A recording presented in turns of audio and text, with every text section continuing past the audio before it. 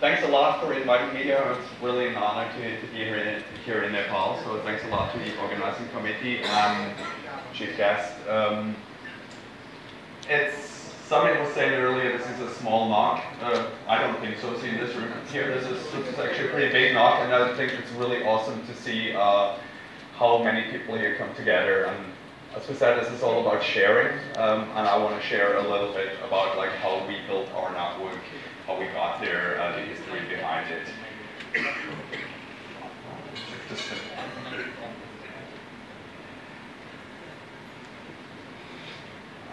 Here we go.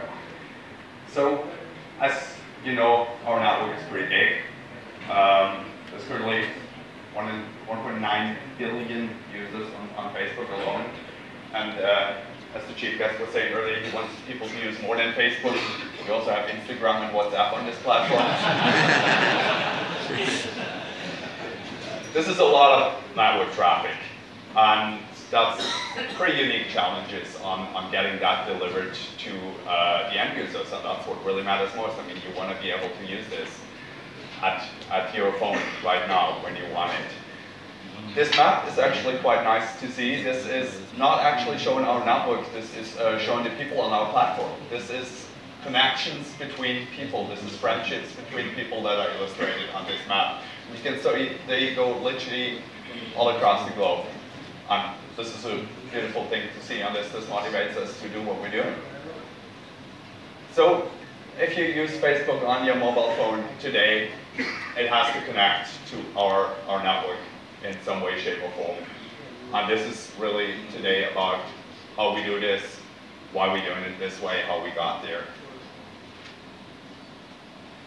How does Facebook work? Facebook is somewhat different from a lot of other OTT networks in that we have a mix of traffic, right?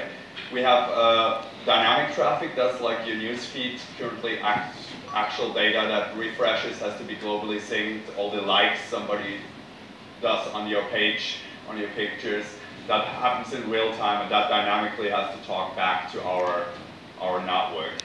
And then on top of that, you have static traffic, that's more the traditional kind of CDN traffic. That's like this picture right there, that's a static element of the page. While the kind of update when it was posted and who liked it, that's dynamic. And that poses some somewhat different challenges than what some other CDNs have. So just want to go back in time and give you an idea how we started and how we got where we are today. This is 6 years ago. We literally had 3 data centers in the United States, and that was it. All that dynamic traffic had to go back to those. This graph illustrates the RTD you would see. And yeah, if you're in North America or if you're in Europe, that was pretty good. If you're over here, not so much. So this was something we really needed to solve. We wanted to give the users the best possible performance. So what do we do? Well, as a first step, let's have a look what the actual challenge here is, right? From a user in Asia, the nearest data center would be on the US West Coast. So you have about 150 milliseconds round trip delay. So that's the TCP connection alone is 150 milliseconds. On top of that, all of our traffic is encrypted. So you have the entire SSL, or nowadays TSL handshake. That's another 300 milliseconds. And then you have the actual HTTP GET to get the content delivered to your users. So you have 600 milliseconds pass before anything happens, basically. And that's obviously, that's over half a second. That's not what you want to see. So, as a first step, we built POPs around the world. As an illustration here, a POP in Asia. Say your end user is about 30 milliseconds away from that POP. That's already a huge improvement on the TCP session, right? So let's look at that example. So the TCP session, the actual SSL handshake, all happens within 90 milliseconds now compared to 450 before. That's pretty damn good. As the next step, the actual HTTP GET for the dynamic content, still has to go to the data center, but because that happens over an already established TCP connection between our POP and our data center, that's only a single round trip. So in the case of a static content for our example user in Asia, we're now down to 240 milliseconds compared to 600 before. So that's a big improvement already. So here, just illustrate the numbers again. We see like everything locally happens pretty quick, and then the end-to-end dynamic response is 240 milliseconds.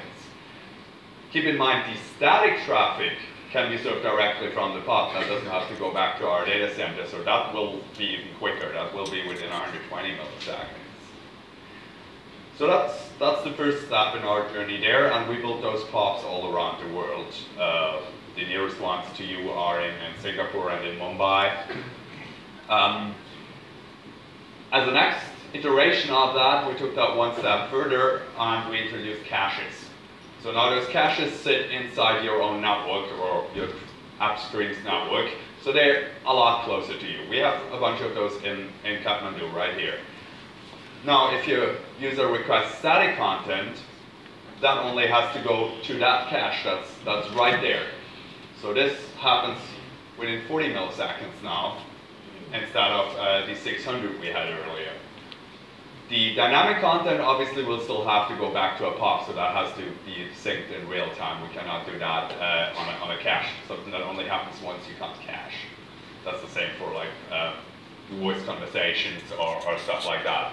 But I mean, the vast majority of the volume of your traffic is static, and that stays local now, that stays within a POP. So that's a huge improvement for your end user right there.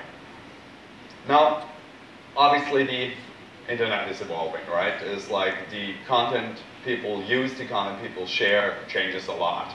If you go back probably, well, less than 10 years, the Facebook homepage was essentially text-based. You posted status updates and that was basically it. There was very little media in there. That evolved with people sharing a lot of pictures. And that's still happening today. I'm one of them. I'm sharing pictures like the one you saw earlier all the time. But more and more people actually share videos. I'm a bit old, I don't really do that much, but I'm definitely the minority. Videos are getting huge on the platform, and that's really where things are heading, and that's what drives traffic growth. I mean, if somebody shares a few hundred kilobit picture compared to a 50, 60, more than 100 meg video, that's a huge step change, and that obviously drives huge scaling challenges, and that's where the caches come in to keep that traffic as close as possible to you, to offload your international links and ensure good performance for that.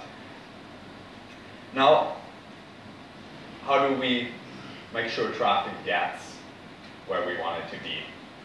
This sounds simple, it's actually not. If any of you dealing with networks will know that. The protocols in the network are not really designed for today's applications. BGP is a great protocol, but BGP looks at a